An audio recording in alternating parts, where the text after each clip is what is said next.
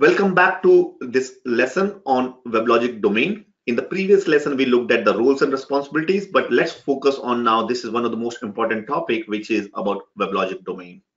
And so domain is nothing but a logical collection of resources or servers. And what are the resources? What are the servers? We are going to cover that in a minute. But what you see on the right hand side image is nothing but a administration server, couple of managed servers, and resources or services, and then clusters all combined together in a logical container is called as a WebLogic domain or a domain. So a domain will always have one and mandatory one admin server. It can have 0 to n managed servers. So it can have, you can create as many managed servers as you want. I think biggest I've seen is 246 or 250, roughly on 264. I think it could be more. I've worked on maximum on that amount. So you can have 0 to n managed servers. You can have 0 to n clusters. What is admin server? What is managed server? What is cluster? We are going to look that in a minute on that particular topic. Then there are resources and services. So things like machine, we'll see what exactly is machine in coming lessons. It can have a network channel through which data moves. It could be port and combination of port and protocol. You can have virtual host. We'll see what exactly is virtual host. It can have JDBC, Java database connectivity, or JMS, Java messaging server, and so on. So these are resources and services. Then entire domain configuration is stored in a file-based repository, and that file-based repository is called as, or the location is under domain home, config.xml. What is domain home? We covered it in module 1 or previous module where we looked at what exactly is domain home. So within that domain home, there's a folder called config, and within that config folder, you have a file called config.xml. The entire configuration of that entire domain is stored in this file, configuration file.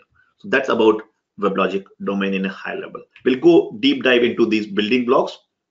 So what I mean by building blocks or deployment or topologies, what you have is these domains can be organized in a particular format, and we'll see that what that format is.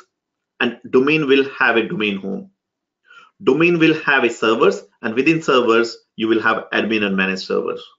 You will have clusters, you will have machines, you will have domain directory, you will have the admin console. So each domain will have its own admin console or WebLogic console. So this is all about a domain. Let's quickly cover that in for how domain topology or how domain can be organized. So you have left hand side, you see image which you have a WebLogic server software installed, and then you run a utility called config.sh, and from that utility you create a domain which is represented by domain 1.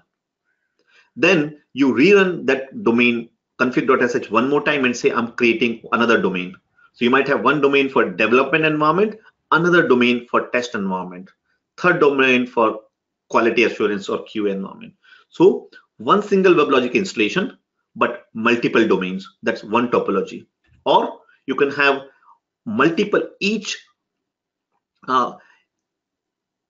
multiple installations. So you have machine 1, machine 2, machine 3, or different. I'm talking about machine is a operating system or virtual machine, also virtual machines, which are actual servers. And on these servers, you have multiple WebLogic installed, and each you have single domain covering multiple machines. I repeat one more time. There are multiple WebLogic servers, and this is called as horizontal clustering or high availability. We'll cover that in when we look at the high availability in disaster recovery. We discuss about vertical and horizontal clustering. So this is horizontal clustering. In that you have WebLogic server 1, WebLogic server 2, WebLogic server 3 on 3 different machines, and my domain is being used, a single domain covering 3 WebLogic servers. We'll see that as well when we cover in high availability. So these are multiple ways in which domain can be deployed.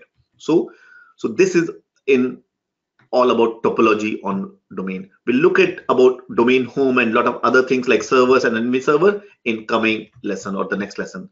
But for now, let me do a quick recap for this lesson. What we have, you have a WebLogic domain, which is nothing but a logical collection. It has one admin server mandatory and always only one. It can have 0 to n managed servers. It can have 0 to n clusters. It have other services or resources like machine, network channel, virtual host. Java database connectivity, JMS, and so on.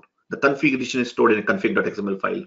It has these components, as I said just now, and you can deploy or have one WebLogic software installation and multiple domains, or multiple WebLogic software installations on multiple machines, but all using with having one WebLogic domain. So this is a topology you can do.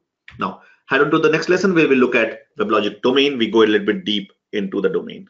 So I'll see you in next lesson.